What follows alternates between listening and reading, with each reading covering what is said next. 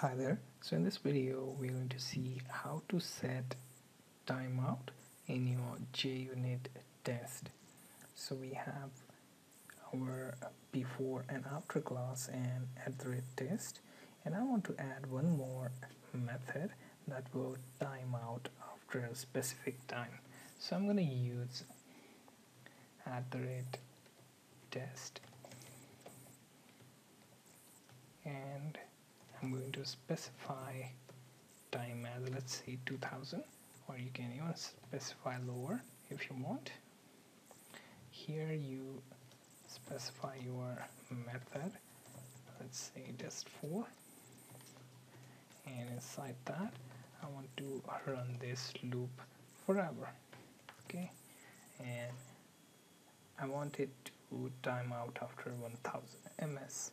So when this test will run, it will flag us some error.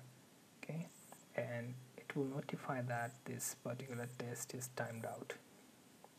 So right click on your Java class, run as JUnit test. Okay, so if you look at terminal, you'll find that only 3 methods output is visible: before method, after method class, and test method. Okay, and if you look at right hand side, you will find that one of our test4 is failed because that timed out after 1000 ms. So you get 2 test runs properly with one having error. Okay, and that error is stressed at this location. When you double click on that, it will show you where it was.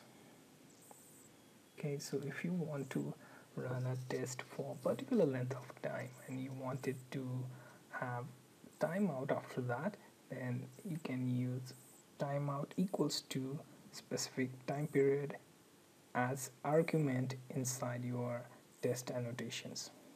Okay, so @test method annotation has timeout parameter that you can use.